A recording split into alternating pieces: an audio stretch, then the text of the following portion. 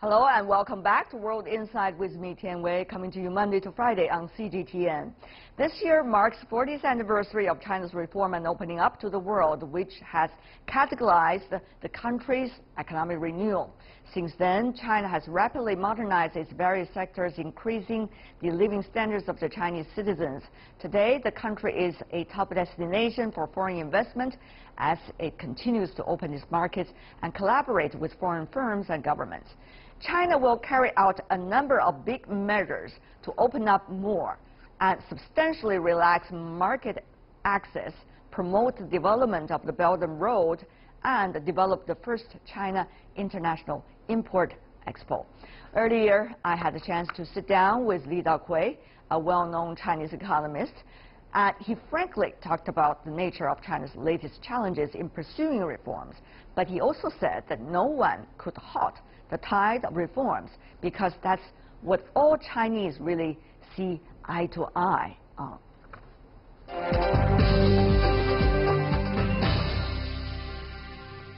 We learned the news that some of the local numbers when it comes to GDP have been cooked for years, and therefore people put a question mark about China's exact growth rate. What about the picture now? Local enterprises are now given different sets of incentives.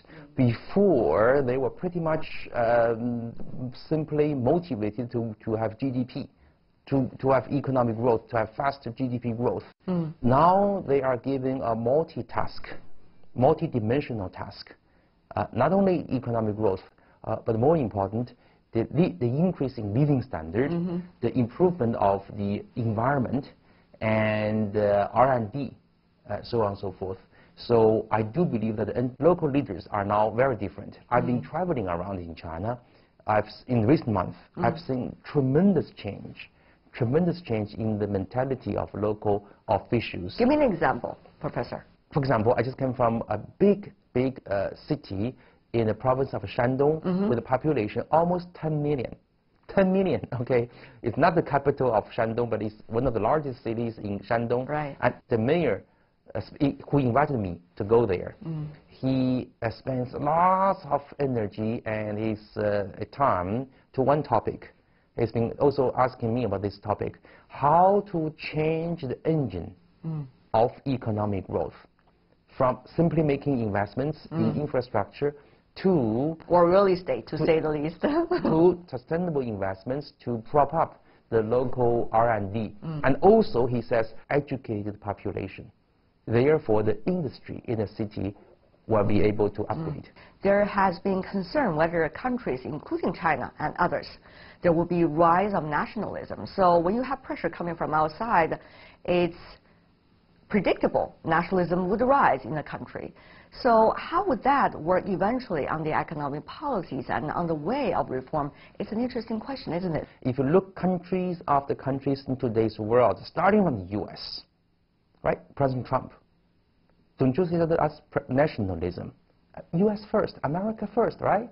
As simple as that. But that has not been well received by the rest of the world, by the way, but Professor. domestically, the president elected by the U.S. population, right? By the U.S. voters, is inward-looking, nationalistic. The nationalism is the trend of today's world. The Chinese government, including Chinese, represented by Chinese leaders, right, are always trying to balance nationalism with a global commitment.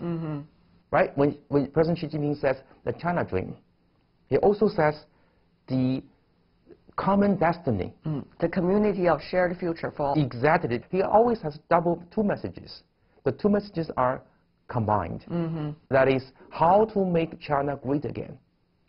It's through China being able to make more contribution to the rest of the world, unlike the past 500 years. In the past 500 years, not only China slowed down as a country in making progress, but also China slowed down as a country making contribution to the rest of the world. So today's message from China, I think, is super clear.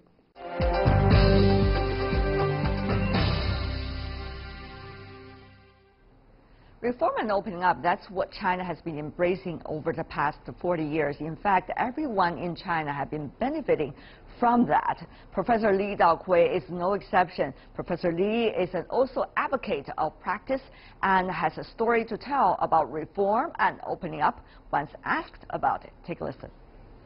You are one of those products in a way, quote unquote. That is 40 years of reform and China's opening up, right?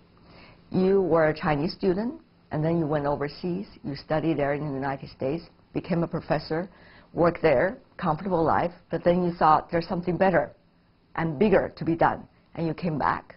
You teach at Tsinghua University. You try to establish the first ever institution on a Chinese university campus between Chinese and foreign, in a way, joint efforts.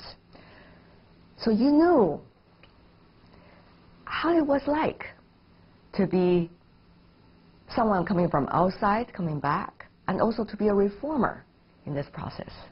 The big takeaway from this 40-year anniversary of the reform is very, very simple.